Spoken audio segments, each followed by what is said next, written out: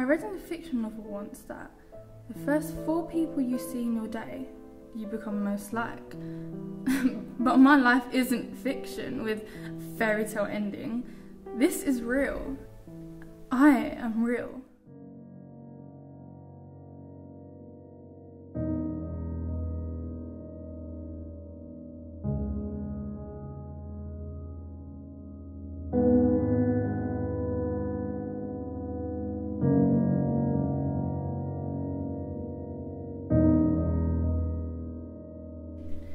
I used to believe in a higher power, some sort of god or being that looks over me.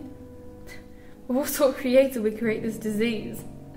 And so no, scientific anomaly is what I am, and that's all I am.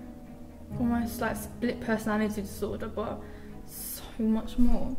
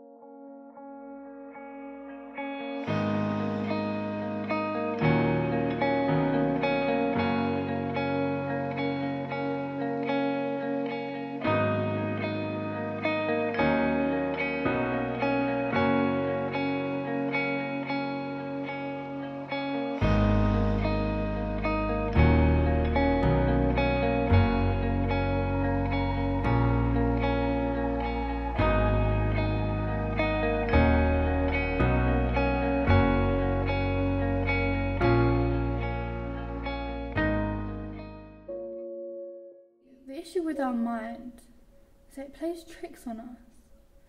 We have been indoctrinated into observing the world in an optimistic way, blocking out realism in order to shield our emotions from the penetrating facts that we, as humans, are actually the true incarnations of Satan.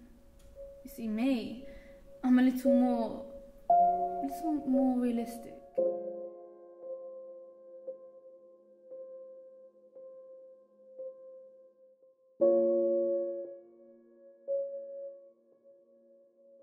I enjoy isolation. It suppresses my urges to carry out socially unacceptable desires. Human interaction is such a complex concept to explain. Behaviour is not a quantitative measure, and only through observation are we able to interpret the true symbolism behind our actions.